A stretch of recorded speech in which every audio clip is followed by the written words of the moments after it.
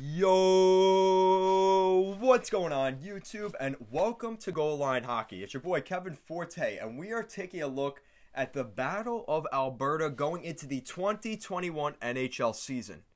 Are the Oilers better than the Flames? Are the Flames better than the Oilers? We'll be debating that in today's video. If you like what we're doing here at Goal Line Hockey, want to see the latest news around the NHL, make sure to give this video a thumbs up and a subscribe down below, and let's take a look at the Battle of Alberta.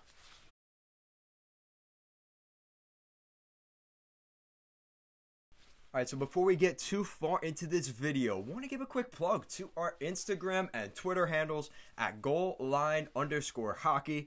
Links will be in the description down below, as well as playing throughout this video. And make sure to support our Patreon, where we weekly podcast every Thursday, just to financially support this channel. That is much appreciated. But if you cannot do that for any reason, obviously with the times we're in right now, completely fine. Just you watching this video is more than enough support, and I appreciate that as well. Just hit 650 subscribers, guys, a week ahead of schedule. I was expecting maybe next week.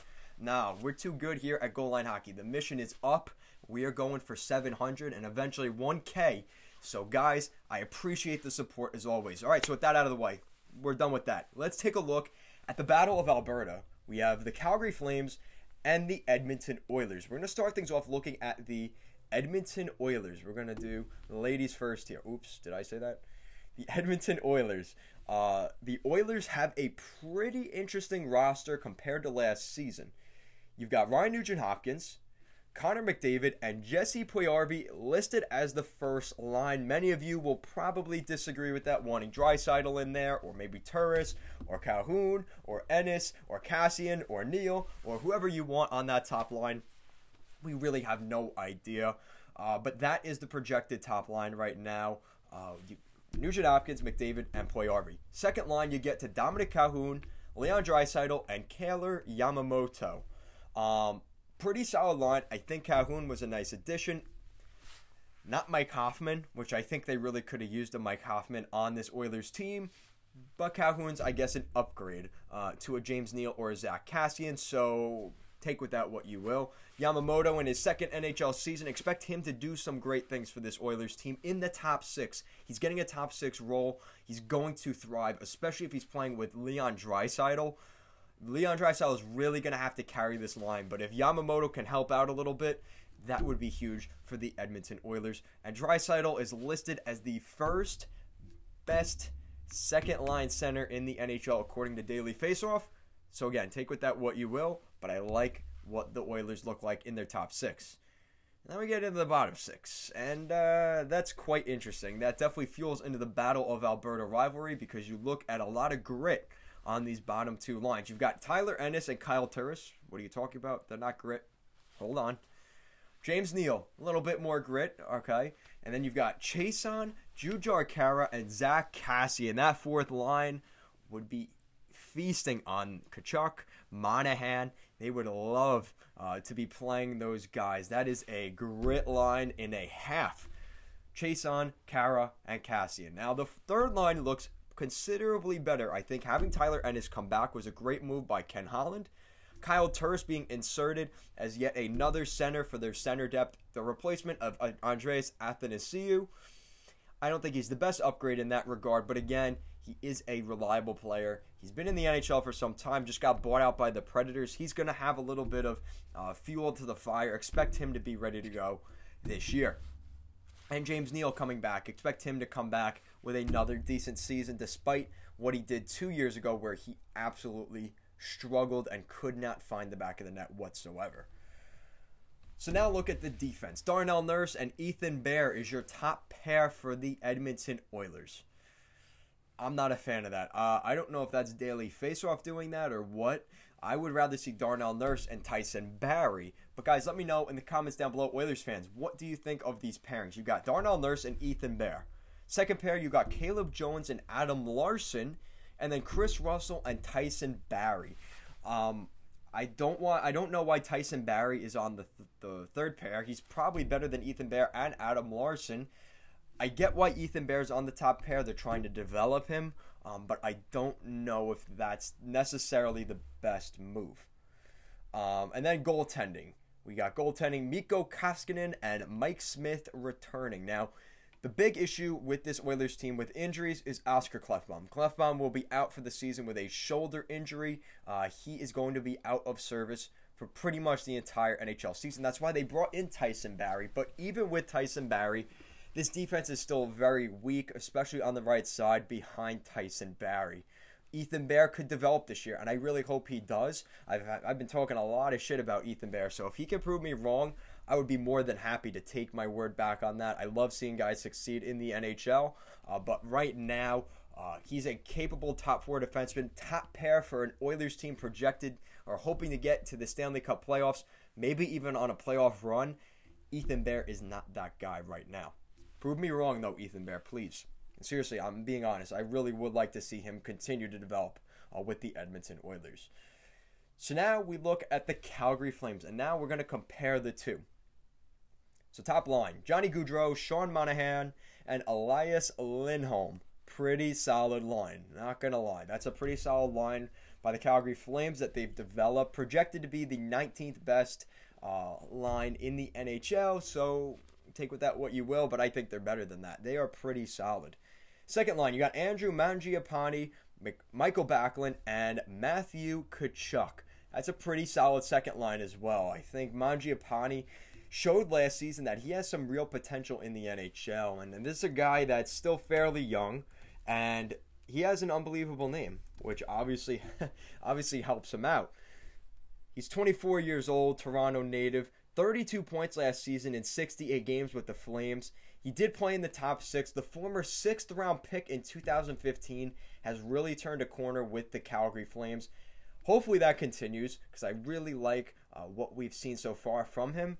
And obviously the Tkachuk, Backlund, a pretty solid group there for the Flames. Bottom six, things get a little bit interesting. This could be a good bottom six, but it's questionable going into the year. Milan Lucic on the left side, Dylan Dubé, the youngster, on the right, and Sam Bennett centering that line. Bennett is a restricted free agent next season. This is a prove-it year for Sam Bennett. Is he one of those better third-line centers in the NHL? Does he have the potential to be a second-line center in the NHL? He's going to have to prove that this year. Obviously, we know the story with Luch. Luch is there to protect the big guys, and obviously a big part of this Battle of Alberta. Dylan Dubé so far, last season he put up 16 points in 45 games with the Calgary Flames, 13 points in 13 games in the AHL with the Stockton Heat, and the season before that in Stockton, he spent most of the season with the Heat 2 years ago, 39 points in 37 games. So he's been above a point per game in the AHL, and he's still fairly young at only 22 years old. He's looking to turn a corner. The BC native, he's going to look to become hopefully a piece that the Flames can really make into a good player here in Calgary. And then the fourth line, you have Joachim Nordstrom, Derek Ryan, and Dominic Simone. All those guys can play center, and I think that's an advantage for the Calgary Flames. I like how that looks, if I'm going to be honest, for the Calgary Flames. Defense, we got Mark Giordano and Chris Tanev as your top pair. Tanev they picked up in free agency, obviously from the Vancouver Canucks, a fellow rival in that Pacific Division. Noah Hanifin and Rasmus Andersson. Hanifin has definitely taken a step back in his time with the Calgary Flames since he was drafted by the Carolina Hurricanes 5th overall. But he still put up 22 points last season in 70 games. Hopefully he could get closer to 30 to 35 points next year with the Flames, and that would be more than enough in terms of him being on his game. Rasmus Andersson signs that nice contract this offseason. This is a guy that I think the Flames are hoping becomes their top guy on the right side moving forward. Now, obviously, they have Chris Tanev for now, but he is going to be the guy moving forward. He's a minute muncher, and the Swedish native is going to be something special in Calgary. I see that in him. 22 points last season, but the former second-round pick in 2015, 24 years old. The ceiling is out the roof. I really like what we've seen from Andersson, especially last season. Hopefully he continues to develop that. Now we got a couple of other early draft picks here for the Calgary Flames in their bottom pair. You've got Juuso Välimäki, who again, he's another young guy on this team. They're hoping he continues to develop into that defenseman that they desperately need, especially once guys like Giordano and Tanev leave. The Finnish native last season in Tampere with Liga put up 11 points in 12 games, another 2017 first-round pick. And then looking at the other side, you've got Oliver Kylington. Oliver Kylington, it's taken a little while to develop, but I think a lot of people see a lot of potential in Kylington.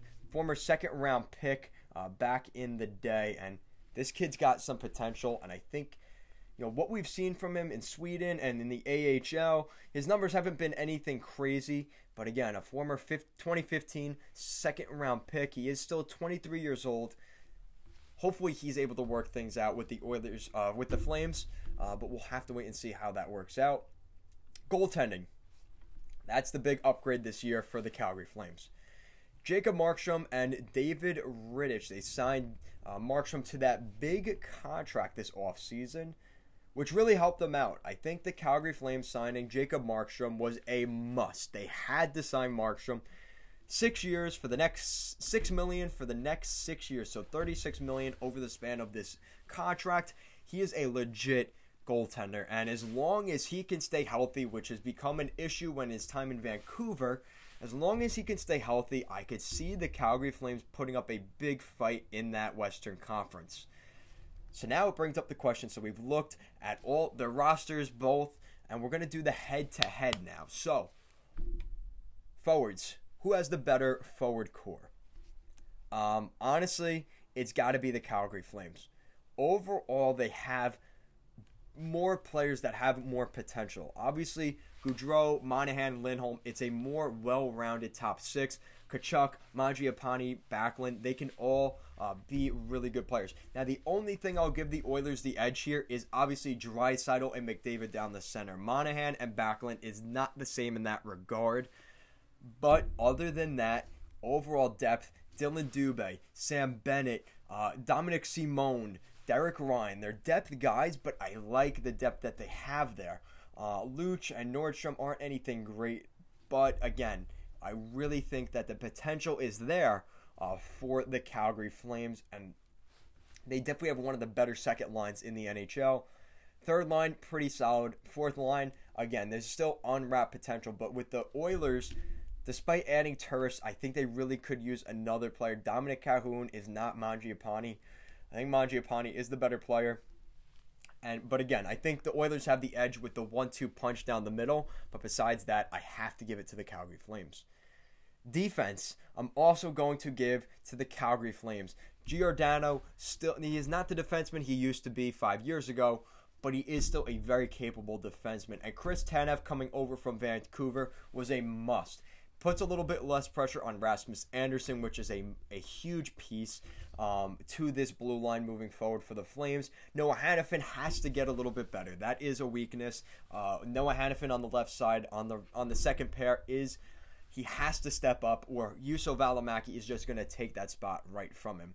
And speaking of Juuso Välimäki, him and Kylington on the third pair, it's a development pair. I wouldn't be surprised if we see those two bottom pairs get switched around quite often. Anderson may even be that top right shot defenseman by the end of the year, taking on with Mark Giordano. But I think Anderson and Giordano on their own defensive pairs helps balance out Tanev and Hannafin, so it just makes sense. But overall, I have to give the edge again to the Calgary Flames. And then looking in between the pipes, it's no question, it is the Calgary Flames. As long as Jacob Markstrom stays healthy, as long as he can stay healthy, he is the better goaltender. And David Rittich is better than Mikko Koskinen, who is behind Mike Smith. Whoever is the starter there in Edmonton, it doesn't really matter. They are not Jacob Markstrom or David Rittich. Really having Mike Smith come back and not getting Holtby or Markstrom really hurt the Edmonton Oilers this offseason. A big win for the Calgary Flames, and Brad Treliving getting a big get with Jacob Markstrom. Like I said, as long as he can stay healthy, the ceiling is very high for the Calgary Flames this season in a Pacific Division that really just looks very odd. You've got Vegas and Vancouver, And then it's the Alberta teams who are going to duke it out for probably that third spot. And then the California teams who really haven't shown much. They're continuing to rebuild. San Jose might surprise people, but I think they're on the downward trajectory. And then you've got the Arizona Coyotes, who just lost Taylor Hall. So they don't look that much better. So it's going to be interesting to see how this plays out.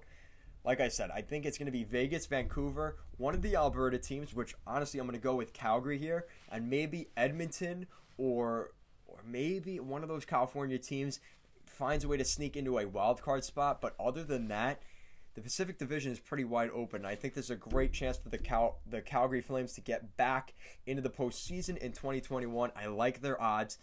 This team looks pretty legit. So, guys, let me know in the comments down below. What are your predictions for the Calgary Flames next season? Do you think they win that Pacific Division? Do you think they get into the playoffs at the very least? Or do you think they miss the playoffs entirely?